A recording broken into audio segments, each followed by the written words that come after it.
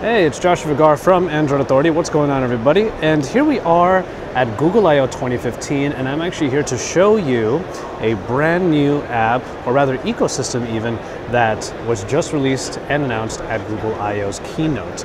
And it is, of course, Google Photos. You can see that I already have it downloaded, and it actually is occupying its own home screen right now on my S6 Edge. But Google Photos went live, and you can find it at photos.google.com on a desktop, on your laptop or anything. And it is a lot like, it's a very Google stylistic, let's say, Flickr page. You will have some tools there for editing, and it will show all of your photos there as well. But here is the splash screen for the first boot up, as you can see there, and it looks already pretty nice.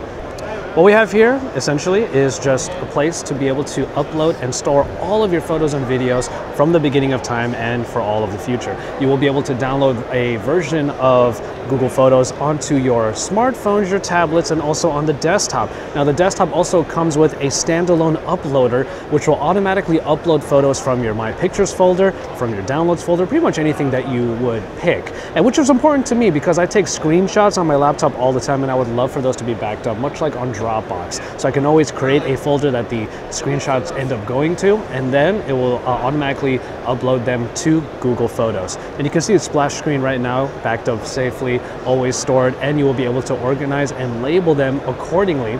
So we're going to go ahead and get started. I'm going to go ahead and back up and sync, and only back up when Wi-Fi is available for mine. High quality, now this is the kicker right here. High quality images are going to be stored, but they will be at a reduced file size. But if you really wanted to put full resolution or even full RAW files, for example, or full 4K video files, you would have to use whatever storage you have paid for or have on Google Drive. And you can always pay for more if it came down to it. In my case, I have a 100 gigabyte storage promotion going on, so that's why I have 148. We'll go ahead and hit to go forward. You can always pinch to zoom, and you can go for months or go into the weeks or the days and whatnot. You can select things quicker by pressing hold and then swiping downward in order to select everything, which I think is a functionality that should be in all, all Android devices, no matter if it's in the gallery or whatnot. You can navigate from left to right to different collections and different types of categorizations. Oop, and my Google Play service has stopped, which is unfortunate, but anyway. And you can also find faster by searching. Now, searching is also categorized contextually, so that what you'll be able to do is look up pictures of dogs. You'll look up pictures of you playing baseball. You'll look up pictures based upon the geotagging of a photo. For example, on the desktop version, and I'll show it to you right here as well, I do already have some pictures that are showing up from the last week or so.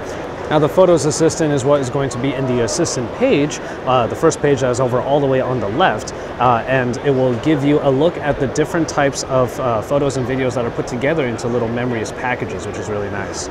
So I'll go and swipe that away, and we're also going to back up different device folders. So backup folders like downloads and screenshots, like I mentioned to you, was already available in the desktop version, which is great. So we're going to go from here, Photos, Collections. It is still aggregating all of my photos from the cloud, from my Google Plus page already. So there we go. Now we have in search the ability to look for faces. Now, people from all over my walks of life have appeared on here. Even some pictures from various screenshots I took. You can see that the Joker's face is right there. So pretty much any face that comes up in your photos as prominent will be able to show up automatically, and you'll be able to easily find pictures of those people. Like, for example, we even have pictures of Darcy here, and we're going to see pictures of him in here as well. And we're going to see pictures of even just me. I'm always going to be the first one that's available there. Really, they're just easy ways of finding extra people. You can also go to places, and this is where things get geotagged. You'll have geotagged photos from Los Angeles, Pasadena, places that I've been to, Singapore even. And if I were to search for a photo, or rather, let me hit search.